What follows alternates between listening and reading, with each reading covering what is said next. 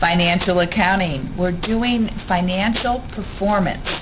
And specifically, we're looking at horizontal analysis. And you'll know that horizontal analysis means we go across, doesn't it? So we're going to take a look at an income statement and do horizontal analysis for the income statement.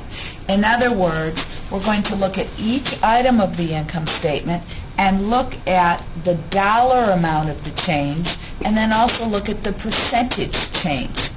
We can also do horizontal analysis for a balance sheet. We'll need 2 years of the balance sheet, and again, we'll go across and look at, say, the change between cash in 1 year and cash in the next year, and not only look at the dollar amount of change, but the percentage change. So let's take a look at how do we do this.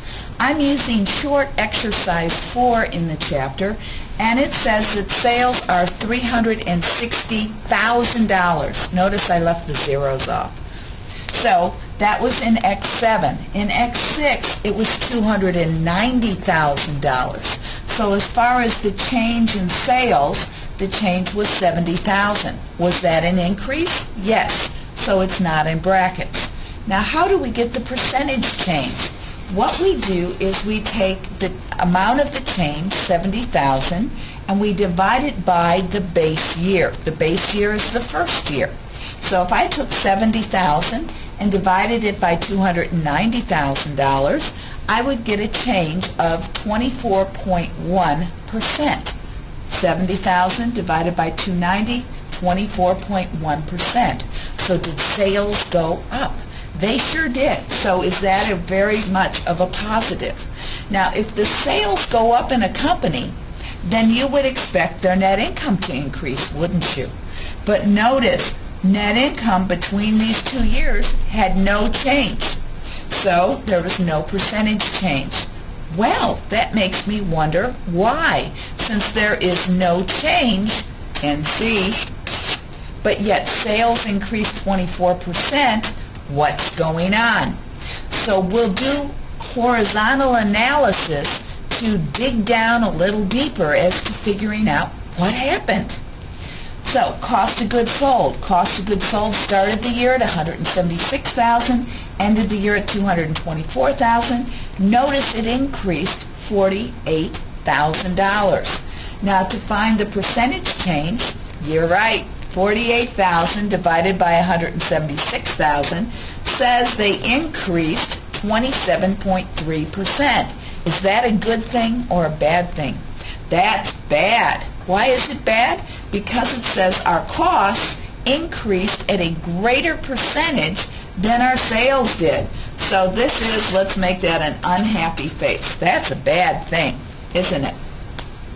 Okay, so thus gross margin also increased, but it didn't increase as much as it could have. Why? Because costs increased more than sales did, didn't they? Operating expenses started the year at $60,000, ended the year at $80,000. Expenses went up $20,000. As a percentage, 20 divided by 60 is 33% increase in our expenses over previous year. Is that a good thing or a bad thing? That's bad. So notice our revenue went up, but our cost of goods sold increased at a more rapid pace, and as did our operating expenses. So that meant our operating income increased $2,000 over the previous year. Could have increased a lot more, couldn't it have? So it was only an increase of 3.7%. How did we get that 3.7%? 2 divided into or 54 divided into 2 gives you 3.7%.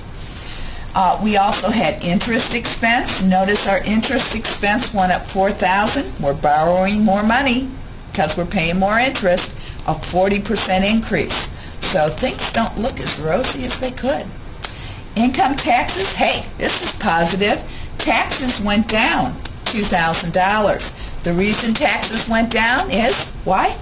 Because our profitability decreased, didn't it? So overall, no change in bottom line, no change in earnings per share. The profitability per share could have been better, couldn't it have been? So that's the what we do in horizontal analysis. Look at the change in dollars and percentage between years.